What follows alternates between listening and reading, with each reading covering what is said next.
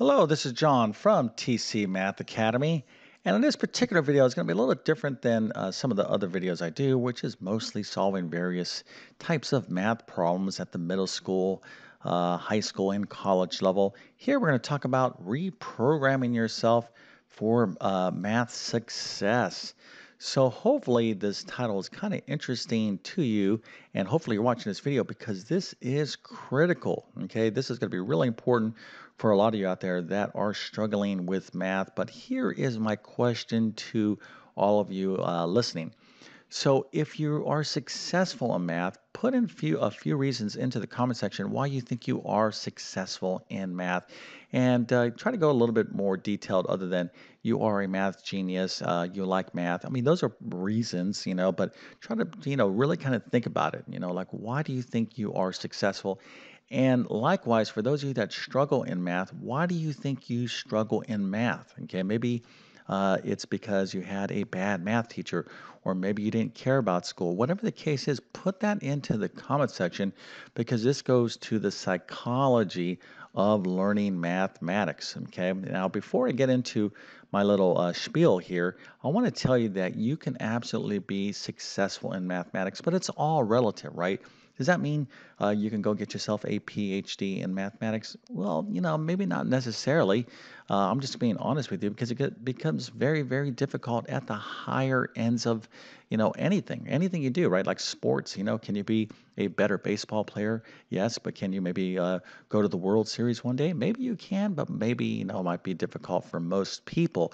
So what I'm talking about here is relative math success. But when it comes to uh, school, I'm talking about elementary, middle, and high school, and even college. For most of you out there that have to take a math course and pass a math course as part of a bigger, journey that you're on, i.e., to maybe to get a math degree or to complete a technical school, whatever the case is. For most, the grand majority of out there, yes, you can be successful in math, i.e., learn what you need to learn in order to move on with your bigger game plan in life. Okay, and for those of you that love math, you can continue to learn as much math as you possibly want. And yes, you can even go get that PhD in mathematics if you so desire.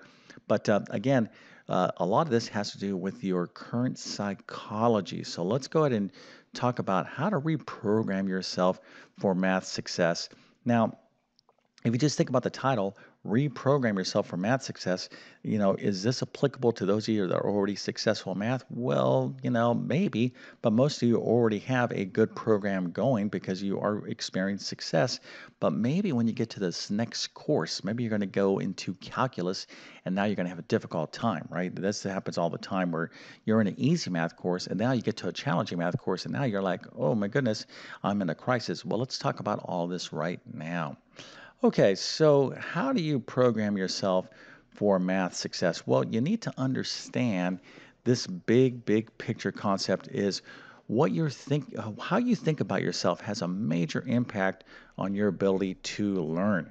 Okay, that's huge. All right, I've been teaching math for decades, and I've gone through a lot myself personally.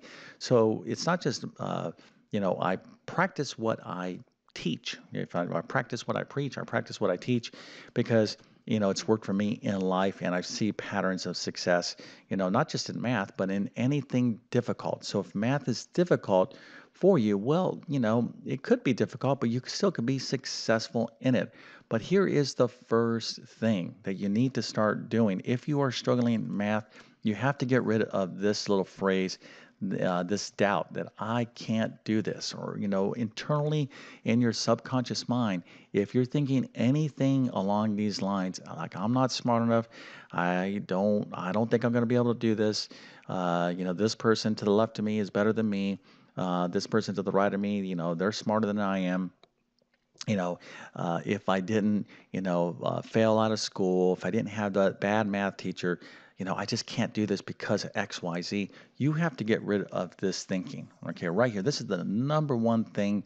You have to make a decision and you're going to have to change your psychology. I can't. Because here's the thing, if you're going to let math defeat you, in other words, I'm kind of going to be very direct here. If you're going to be defeated by an algebra course, okay? What happens when real life happens, okay? When you have a personal crisis, a health crisis, or you have a family situation or a major, you get laid off from your job or whatever, something bigger, all right? Well, anytime you do something difficult in a math class, if you find it difficult, if you are just telling yourself, I'm not capable of handling this situation, well, what you're practicing is how to, quit more or less. Okay. Now, I hate to kind of say it in those terms, but that's kind of how it is. All right. It is what it is. And I'll tell you right now, we all have a lot of personal experiences that we can draw upon. Now, I'm going to say this right up front. There are caveats to what I'm talking about here. In other words, there's always exceptions. If you are dealing with a severe learning disorder or something like that, that's going to make this much more complex. So this is again directed to the kind of the like average student out there that just is struggling with math, that doesn't like math, and just but now needs to pass math, right? But there's a lot of doubt in there. So because that right there, that kind of situation really constitutes the majority of students that struggle in math fall under that category. Okay, but again, there's exceptions for those people that are dealing with things that are more extenuating circumstances. All right, so that I'm going to kind of carve out, but even what I'm talking about here can apply to those people as well. Now, a little bit about my background. In a formal life, I was a U.S. Marine. I also served as a naval officer, but beyond that, I've also done a lot of other crazy, difficult things in my life. But here's the deal: like some of the things that I learned, especially in the Marine Corps, and if you were in the military or if you went through something difficult, that this kind of thinking, I can't do it, I'm not capable. Well, listen, when you go through an experience like being in the Marine Corps, they're going to show you, they're going to force you that you can. Okay. That's why, those kind of experiences are so powerful that I'm telling you right now, if you needed to, if your life depended upon learning algebra, you can do it. Okay. So the question is really, not about whether I can't learn this. You can learn this. It's about whether you want to. Okay. So that's the next thing is do you want to? All right. So you can. All right. So you got to get rid of this. I can't. And you're like, don't, that's not an excuse. All right. That's not part of why you're not currently successful in math. It's not because you can't, because you can. You absolutely can. Now it comes down to do you want to? Right? What's your level of commitment? What's your level of desire to be successful in math? If it's an absolute, if it's like 10,000%, like, yes, this is the most important thing, you're going to make it happen, right? So, a lot of students, they're like, yeah, I can't do math. I really struggle with it. But then I ask them, how much are you studying? Well, I study 10 minutes a day.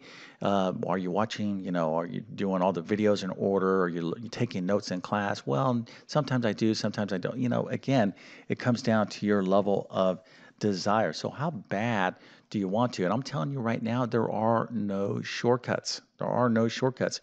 Your math is a process, okay? And you can do this, but how bad do you want to do this, right? So if you want to learn math and you really, really want to learn math and you really want to be successful in math, then you absolutely can, all right? So this is the first thing you need to kind of take inventory in your psychology. Is like, hey, whatever excuses, and you may had your last three teachers might have been terrible math teachers. Does that happen? Absolutely. Does that hurt you in terms of your are you behind the power curve because of that situation? Yes. Okay. But can you do something about it? Yes. Right. Do you want to do something about it?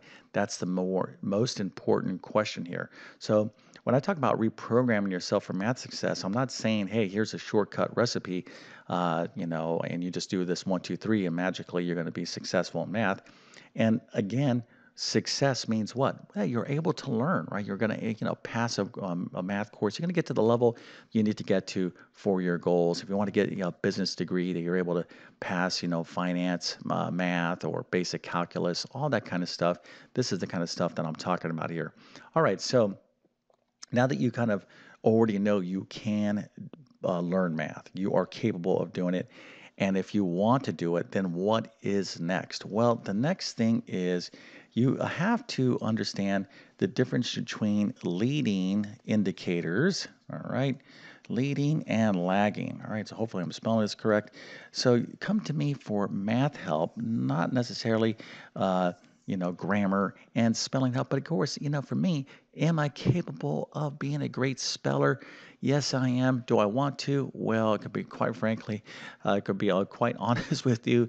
Uh, I just let spell check and all this fancy AI kind of do that work for me. But anyways, so let's talk about leading and lagging indicators here as part of reprogramming yourself. Most of you are stressed out about your ability to learn math because you're focused on lagging indicators. What does that mean? This is a lagging indicator is what is going to it's basically what is already happened. Okay, this is the past. All right. Okay, leading is now. All right, I'll kind of get into this in a second. So you look at the past, you're like that, you're looking at all this track record, this evidence of you maybe failing in math, struggling in math, or whatever the case is, and you're saying you basically are using those lagging indicators as, pretty much as to kind of describe your current situation. All right. Well, you haven't kind of corrected your deficiencies. Now, if you're struggling in math, that means you have things to work on. All right. So that's where we need to focus on. We need to focus on leading indicators, like what can you do right now? What can you be? What activities, what actions do you need to take right now in order to create a different future? Okay, because somewhere, sometime in the future, this now part is going to be your past. I don't know if you kind of follow me here, but what you do right now is going to affect the future. You cannot affect the past, especially if you struggled with the past. So stop looking at the past. That's a lagging indicator. Okay.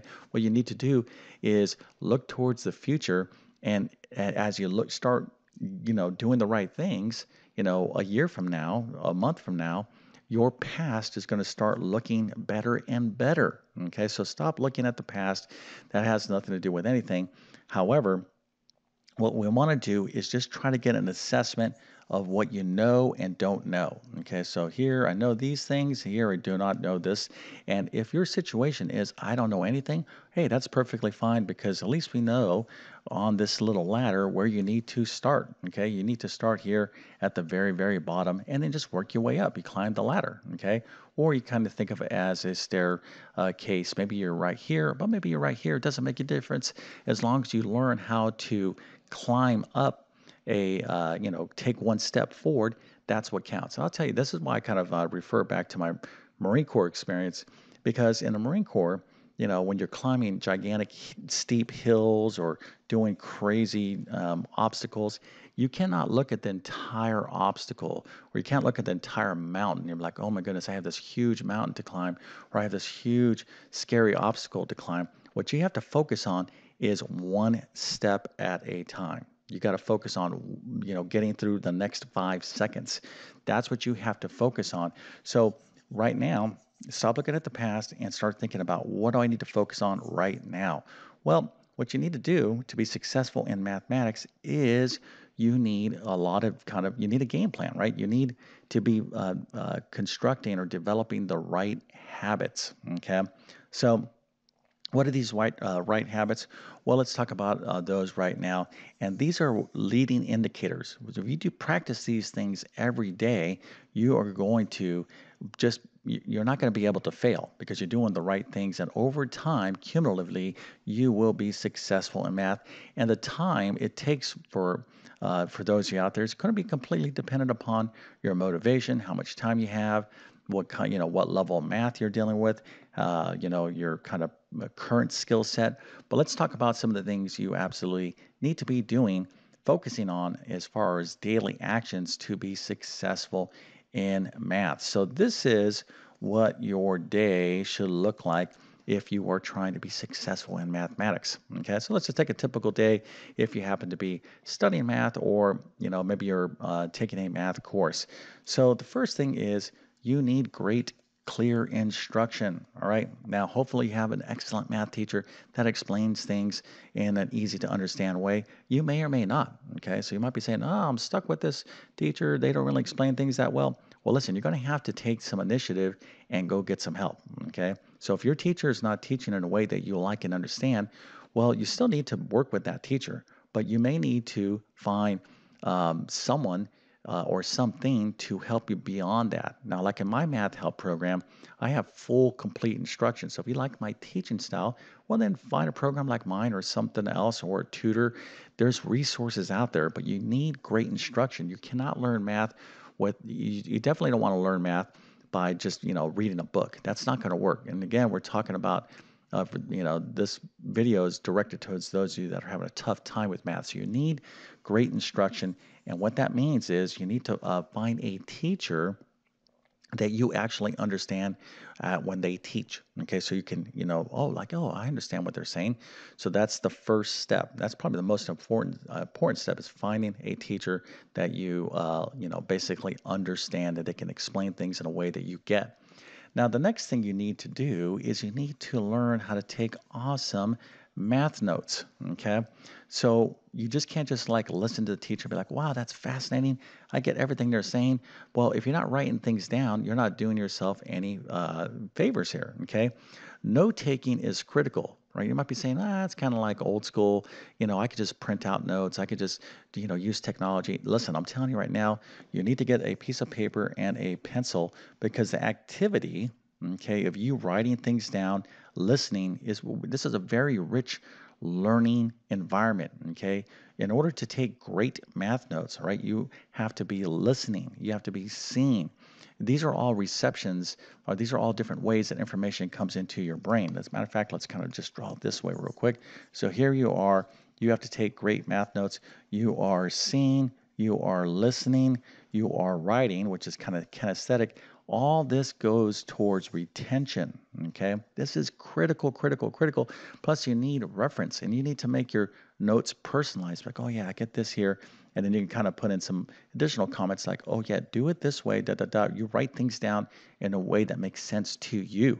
Okay. You write everything the teacher puts down on the board as well. So note taking is a skill, and you got to practice this, every day. Okay. All right. So I spend a lot of time on note taking because it is that important. So you got to, again, have a great math teacher and then be taking great math notes. So let's go on to the other obvious things. The next thing is what? Well, you got to do all the homework. I mean, all the homework, all that kind of 100%.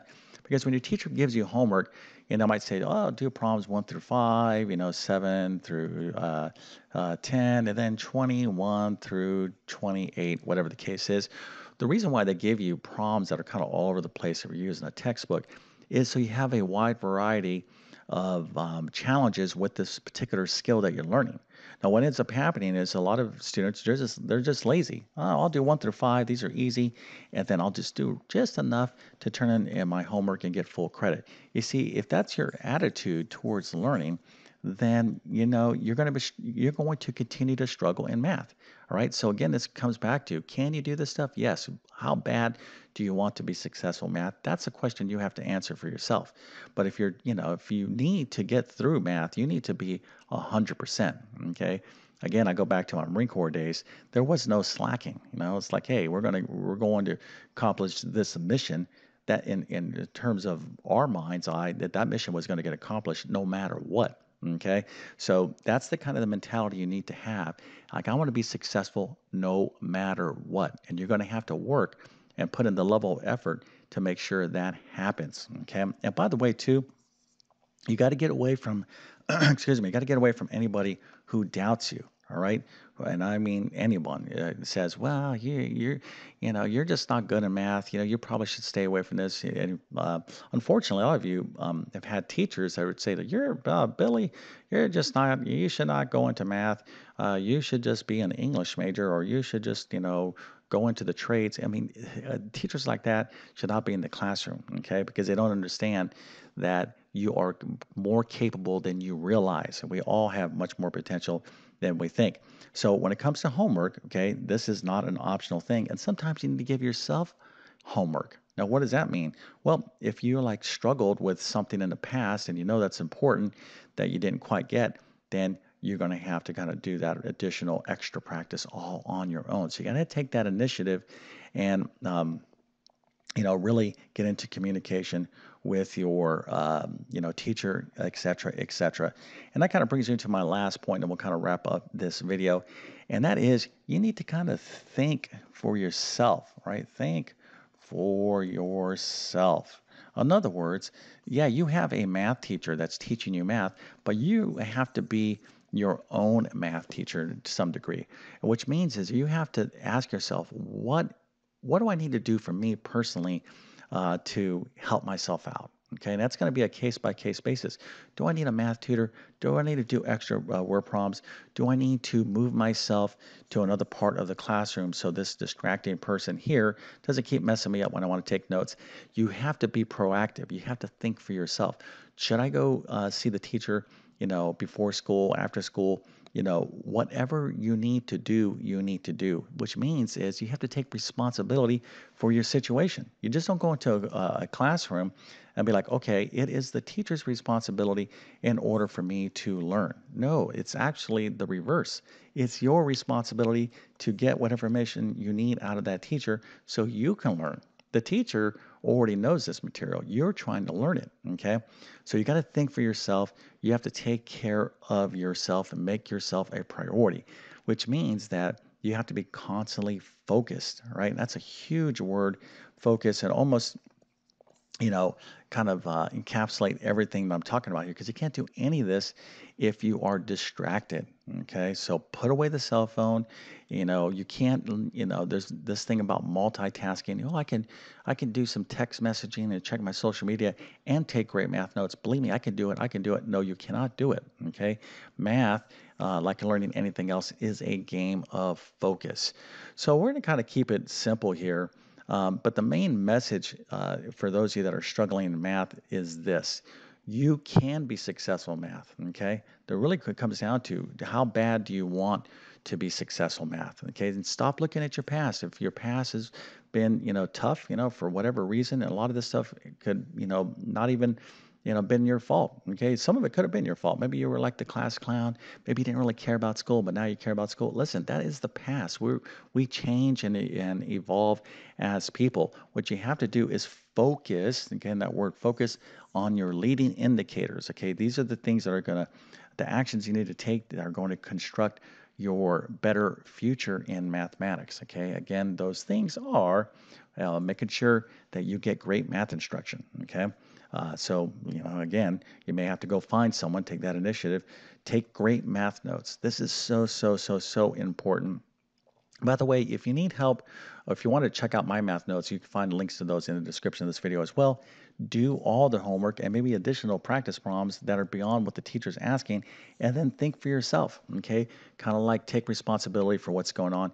You do all of that stuff, I'm telling you right now, you will be probably super successful in mathematics, but at a minimum, you will be able to pass any difficult math course that you might be taking. But if you need additional help, if I can help you out with, whether it be middle school math, high school math, or even college math, I have a ton of different math courses at my website. So you can check that stuff out. And I try to make videos like this to keep you motivated, keep you in the game, because the last thing you want to do is quit on yourself, right?